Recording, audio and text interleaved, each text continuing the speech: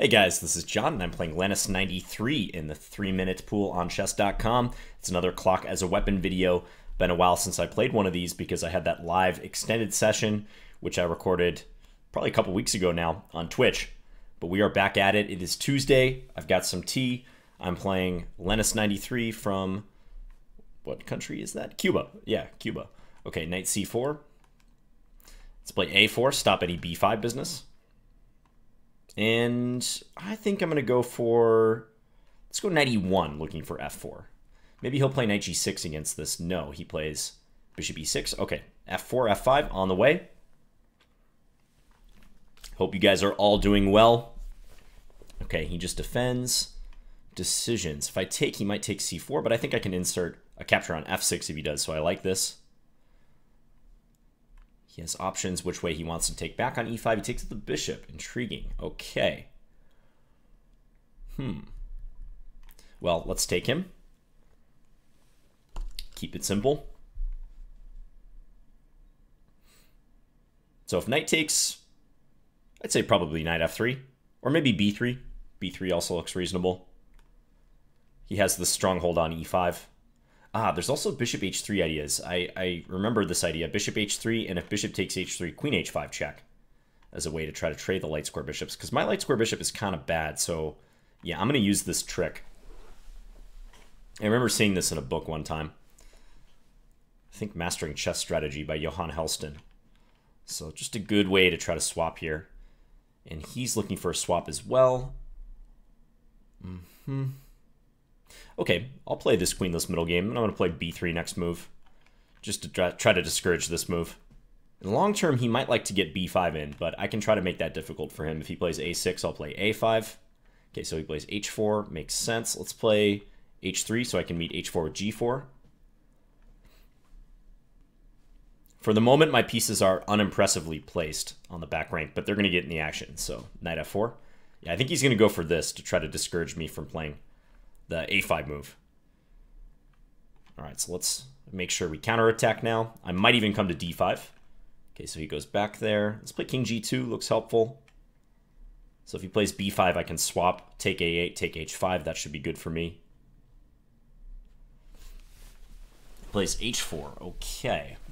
I'm gonna keep it closed for now on this wing. Now he's inviting knight h5. That move just seems like it could win a pawn, so I'm going to do it. I wonder if he'll sack the exchange now. He does. And king there. Okay, interesting approach by my opponent. So he's maybe looking to play rook h8 and just win the pawn. I see. Okay, so I may want to break somewhere. Let's play bishop d2 to start. I may want to break somewhere. I wonder if he'll play a5. Yeah, he does. a5 looks like a smart strategy, trying to keep things closed as much as possible. Okay, I'm going to send my king over to e2. And look to play c3 somewhere. I think that's about the only active thing I can do. Although, maybe now I can double up. Let's double up and attack that pawn on f6 and see what he does. Play rook h6. Okay, now I'm just going to wait for a moment.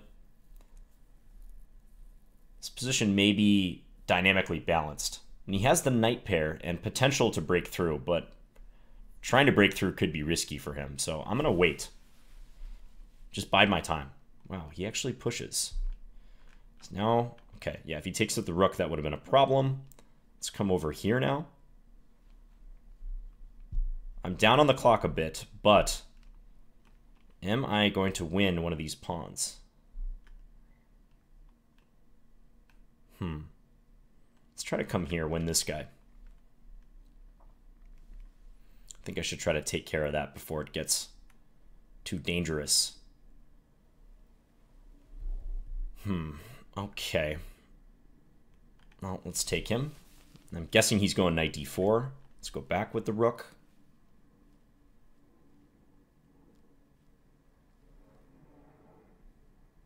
Complicated business here. Maybe c3 next? Not sure. Let's try it. I'm letting him take here, but his knight is nearly trapped in this position. But I'm going to try to approach with my king. Okay. Let's give a check here. Really got to pick up the pace now. Get the rooks active. Start creating some threats. Rook b5 or rook takes f6. Or rook f5, I should say, or rook takes f6.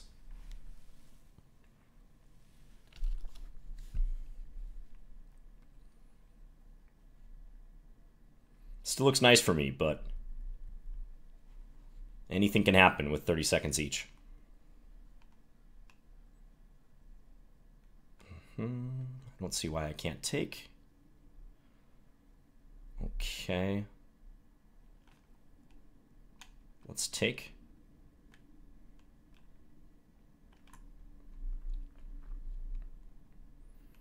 And check. And he's going to be mated here. All right. Mate in the center of the board. I like it. Ooh, sharp game there at the end. Yeah, he had the knight, so in Blitz, always tough to combat the knight. I think he might have rushed g4. I would have tried to prepare that if I were him. I think he should be better, even though I was saying the position may be dynamically balanced, but in a Blitz situation, I would definitely take black here with the two knights and an extra pawn. Actually, yeah, only one extra pawn, but basically I have no way of breaking through in this position as long as black guards f6, so I think g4 warranted some further preparation. All right, I'll take it.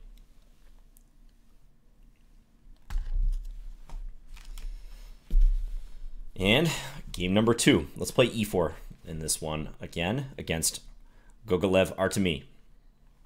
Russian IM. Nice to be back in the saddle. Haven't played a whole lot lately. Been a busy last few days. Not sure my opponent is here. Hopefully they are. Otherwise, I'm going to have to abort this game. Yeah, I'm just going to abort. Looks like the opponent's not there. Let's get back in.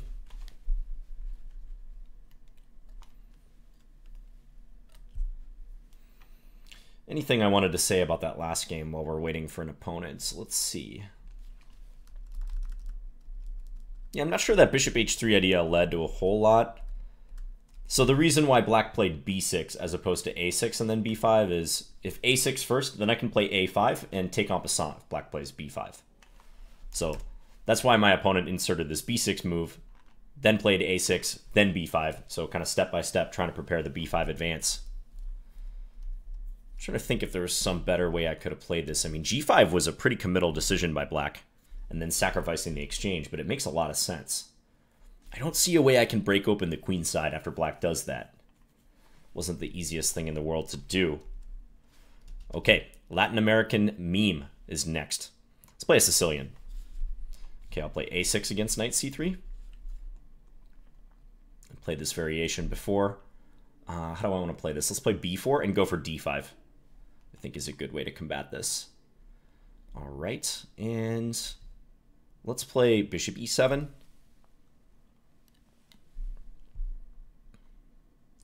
I'll play knight c6. White's going to keep the tension for now. I'm always tempted to play h5 in these positions, so I'm going to do that. Maybe develop the knight through h6. Also, of course, hinting at the idea of h4. Okay, so white plays h3.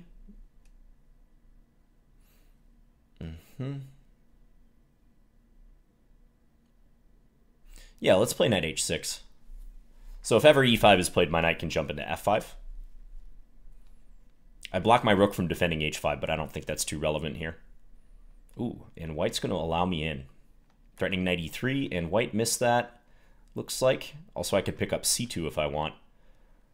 Do I take c2 and then pivot back with the knight, or just go after the exchange? Probably just win the exchange. Knight g4 is another consideration, but nah, let's just take the exchange.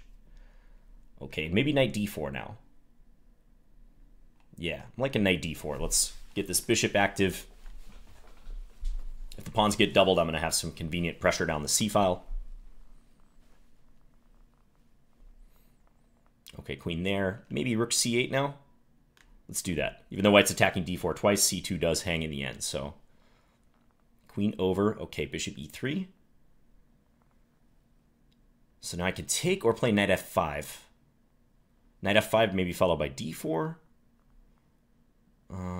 Take also looks fine.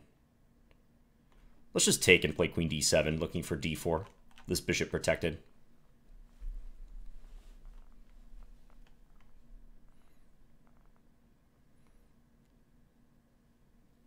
Also, c4 is an idea if I want to press forward on the queen side. There have been no pawn exchanges, so that doesn't bode well for my rooks at the moment, but they will get active. Okay, and white's allowing a capture. I feel like I should take, so let's do that. Maybe g6.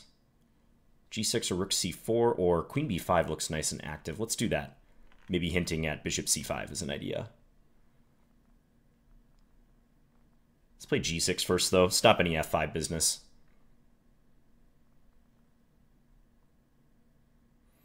Not doing terribly on the clock, although my opponent is ahead. c3. Surprising.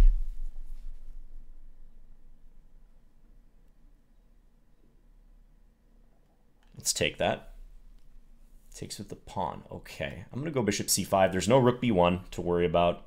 If a4, I can play queen c6, queen b6, maybe queen b3 even. Queen b3, bishop d1, though. I'm not sure I like that. Let's play queen b6.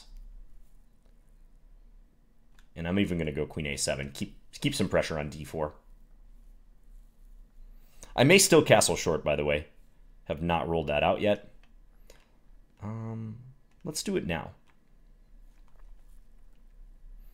And I wonder if white's going to play rook g1 and start trying to attack me over here.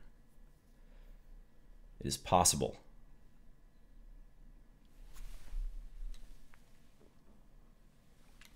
Or just g4. Okay. Let's keep things closed. I don't want that knight coming in. Might play g5. Ooh, he's going to go for the gusto here. He's swinging for the fences. Okay. Well, let's take to start. Just going to try to double up the rooks. Definitely got to watch a pawn coming here and then the queen coming in h6, though. That's going to be something I need to avoid. But first, let's get the rooks doubled. I feel like that's a mandatory part of any sort of play I'm going to get here.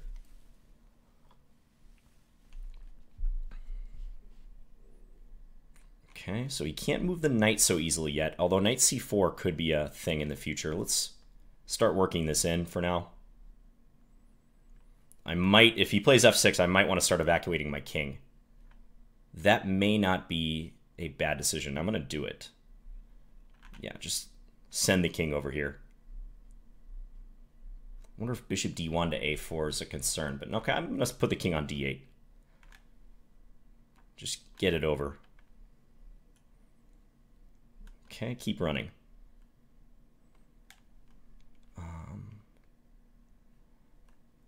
Let's go here. Rearrangement of the pieces here. Okay, let's defend. He's getting his way in here. Still sharp though. I'm going to try to play rook c3 next, I think.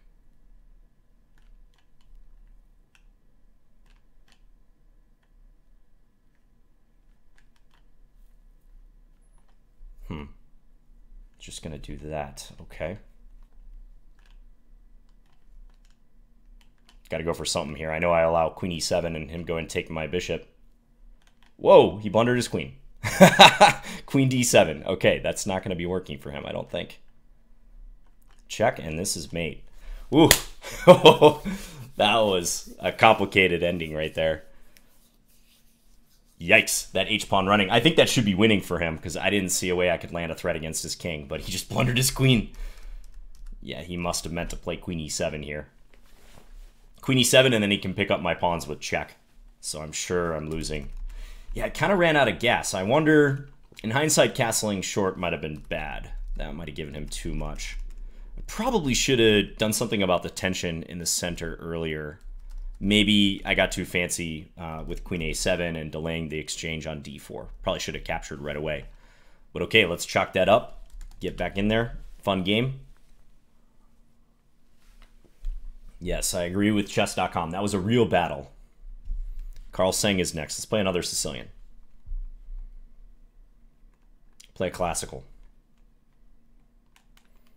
See if he plays bishop g5, which is the Richter-Rauser. No, knight takes c6. Okay, this variation I don't know about for him. Let's play a dragon-style formation. Okay, it's castle. I always feel like this should benefit black. Quick e5. Okay, that pawn seems like it should be lost. Let's take, and I'm going to go knight g4 next. There's also queen e5 check, but I think I like this. Queen d4 check, rather. But I think I like this better, because I can threaten to take with the knight, and I'm still threatening this. Yeah, see, now I give a check, and I win the exchange. Could take e5 even here. Take e5, he has knight e2, perhaps. Okay, kind of like that other game, I'm just going to bank the exchange. Not think about it too much. He's going to play bishop g3. And now queen d4, perhaps. Keep this threat alive. Here I have bishop g4 with tempo. Maybe rook b8, although I am on the same diagonal as this dark square bishop. He offers a trade. Okay, I shouldn't say no to that. And yeah, I'm thinking rook b8. Don't think I'm that concerned about the pawn on c6. This just looks good to me. Okay. Let's go here. So if he takes it, I go here. And if he moves that, I have rook takes c3. He does have knight d5 here, but I think I can take, and take c2. Should be good. There's also maybe even just king f8 in this position. King f8 or bishop f8. How does he defend? It's a very rickety position with his bishop needing to defend the knight. I'm going to pause for a second because I can afford to. I think bishop f8 is fine. Yeah. Too many problems here.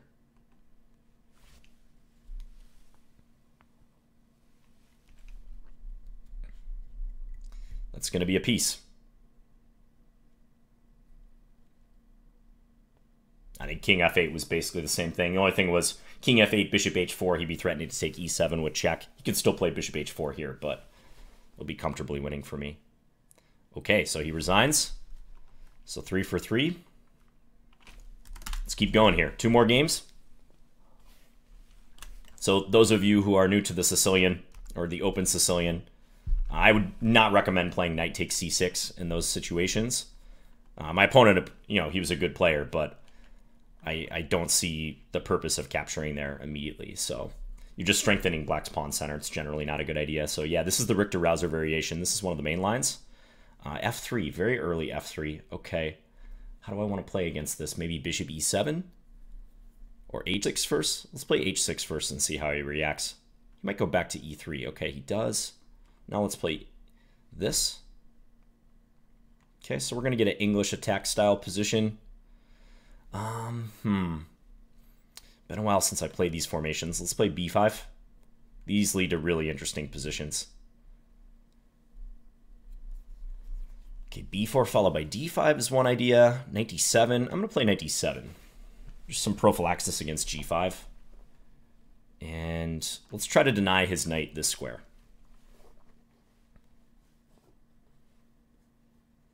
Yeah, I must confess, I don't feel like I play these positions that well, but I'm going to do my best. The knight's coming to f5. Makes sense. I'll try to deny that. So my bishop's defending d6. It's going to be a little hard to coordinate, though. I don't know about g6, but I kind of felt like I had to play that. But yeah, my bishop is needed to cover both of these points. Okay, h4. I could play bishop e7. Although I may be asking for trouble there. Rook c8 looks normal. Yeah, probably rook c8. But he's going to play h5 and force his knight in. Okay, so think, John. What do you want to do? Knight b6 maybe? Let's play knight b6. At least try to create a threat. Yeah, I'm in big strategic trouble here. I'm going to play knight c4. Trade here. He might just take h6. but I felt like I had to sacrifice something there. Maybe I can throw in c3 to mess him up in this position. That would be interesting. c3, he takes the queen, I take h6 check. He takes c6 at the end. That may be bad for me somehow, but I kind of feel like I need to play something like that. Or I can play rook takes h6 first. Just pausing for a moment. Now I'm going to try it. Let's try to confuse him. I don't like the way this game is trending on the board and also on the clock, so try to make him make a tough decision. I mean, queen takes c3 may be good here is the thing. It's probably best. Go after this bishop.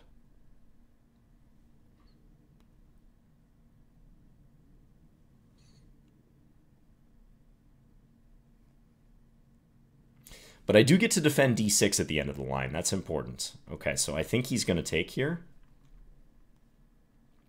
And he's going to take c6. I'll play king e7. He can check me on b7. I play king f8. If I was losing d6, this would be big trouble, I think. Or if his knight was within striking distance of d5. But as played, maybe I can hold this.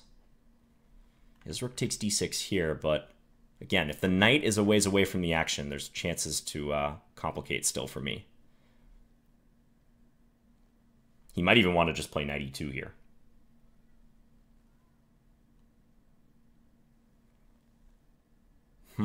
Okay. I'm not going to worry about too many pawns in this position. I'm just going to try to activate. Let him take d6 if he wants.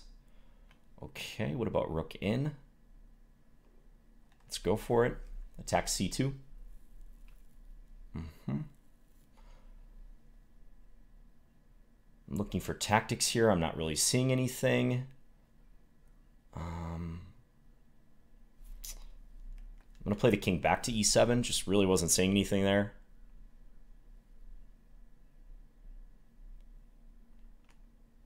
Okay, block. He'll probably centralize queen d5. Oh, don't go there, John. You're going to get mated.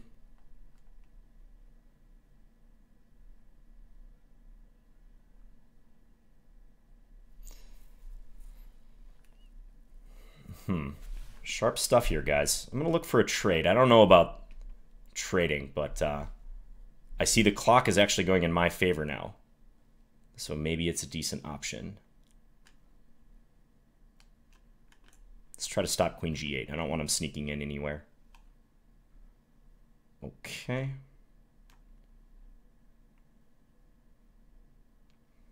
Queen e6 is maybe a move I should consider.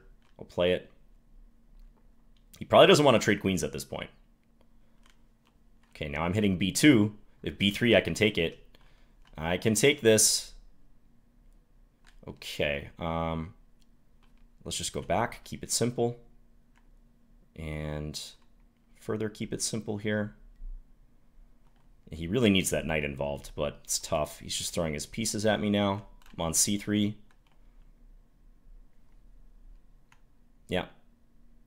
If he defends it, I have rook takes c3 and then discoveries. That's a little last-ditch attempt, but all right. So I survived. A couple games now where I've been under big pressure and survived.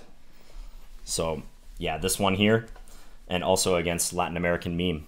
So, very interesting, complicated game. Yeah, I do not think the opening went well for me, but it's so important to find moves like c3 and be purposeful about trying to generate counterplay when the game is not trending in your favor. I mean, this goes for Blitz especially, but even in your long time control games. If I were to just trade down here, swap on h6, or agree to play the position down a pawn with no real complication chances, I think I'm done for. But at least this way, I mean, my king was open. I had to defend, but I was able to create threats ultimately against White's king and keep it complicated, and it paid off. All right, last game of the session coming up, guys. Yeah, that was a fun one. I really think White should get that knight involved somewhere. Like, I think right here even. Knight e2. Try to send it around to d5, because if the knight just sits on g3, and I have this pawn on g6, it's never going to be able to come up here with any sort of real effect, unless he's playing it as a sacrifice. So he really needs that knight within striking distance of the d5 square. Okay, the Griddle Cafe. Let's play a Slav. Okay, let's play semi-Slav, actually. And he plays one of the sharper lines, bishop g5. Play the Cambridge Springs, queen a5. Knight d2 and c takes d5 are the main moves here.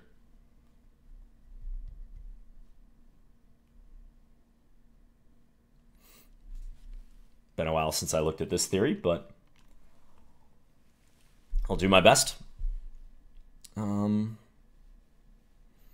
do I want to play this? Is c5? I think c5 is playable. Let's do it.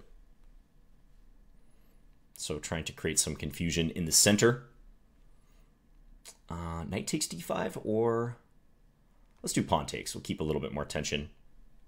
Is knight b3. Okay, bishop there. Okay, let's go king f8. Threatening to take, and then take his bishop.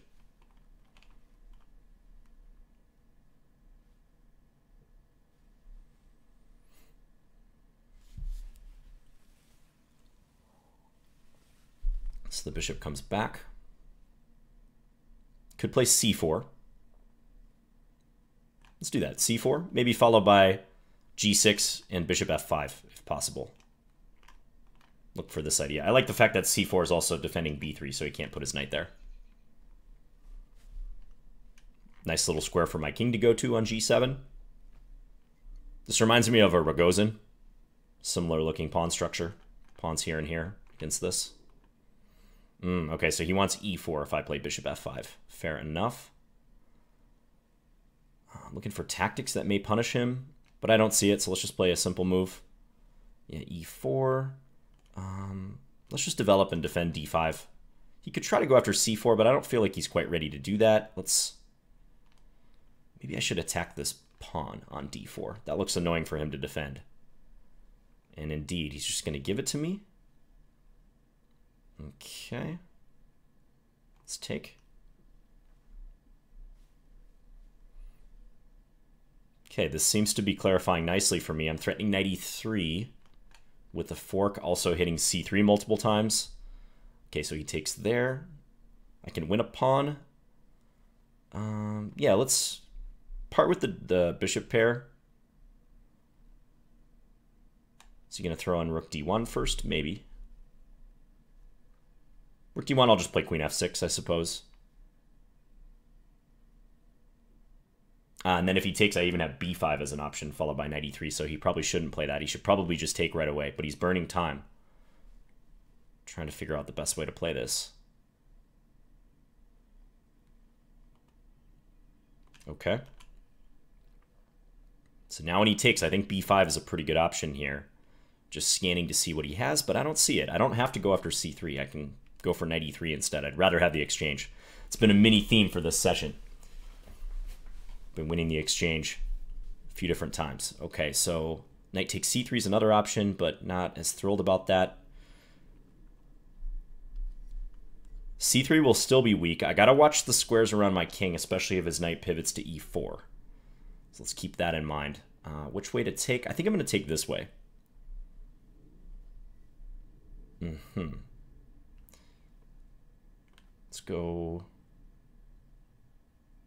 Let's go here. Knight e4, queen e5.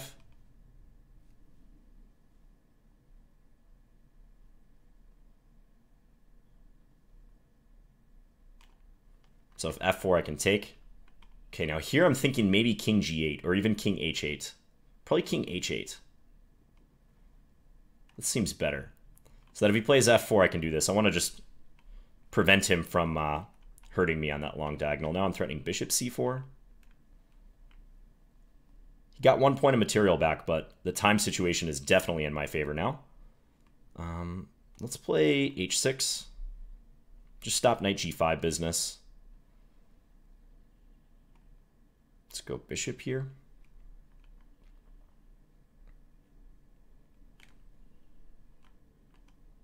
Try to be tricky, threaten rook takes b1. Definitely going to keep the tension if I can, versus playing something like bishop takes e4, queen takes e4 when he's going to play f5 and attack me or maybe win f7. Okay, yeah, he went passive here.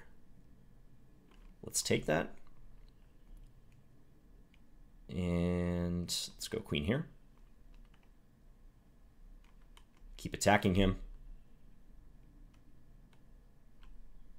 He basically can't ever trade now, anything. Okay, let's take. And I can go take here. He has one check, but that's it. Go king f7, guard the f7 pawn. And I think that's going to be over. Hitting his knight, threatening rook a1, other stuff. Yeah, rook a1's good here. And he lost on time. Okay, so take down a strong opponent here at the end, 27-66. So I scored 5 out of 5 this session. I feel pretty good about that. I went into this session feeling a little bit tired. It's been hectic last 24 hours, I'd say. All good stuff, but just staying busy. Wasn't sure how I'd perform, but yeah, I think I did pretty well. I'm proud of the way that I sought counterplay, especially in this game here against No, because I was in very big trouble after he had played h5. So fun session. Clock as a weapon. Hope you guys enjoyed that. And I will be back again soon with another video. Let me know if you guys have any questions about anything that happened in these games. So appreciate you guys watching as always. All right. Bye, guys.